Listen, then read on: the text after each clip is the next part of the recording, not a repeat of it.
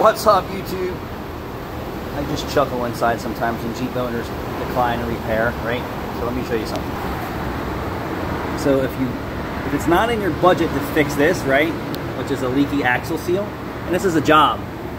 The brakes have to come off, which these brakes are just about shot as it is. You have to get the hub bearing out, and chances are it's going to be destroyed. So new brakes, new rotors, new hub bearing. And then you need to open up the differential. Got the whole differential in here, get the axles out. The seals are inside the diff. So what does it cost to replace your whole front differential because you're letting it run low on oil? $2,000 to $3,000. What does it cost to do the axle seals, the brakes, and the bearings on this job? Maybe a little over $1,000. So I think I would take the lesser of the evil here. Thanks for watching. Got the big tires in the lift kit though.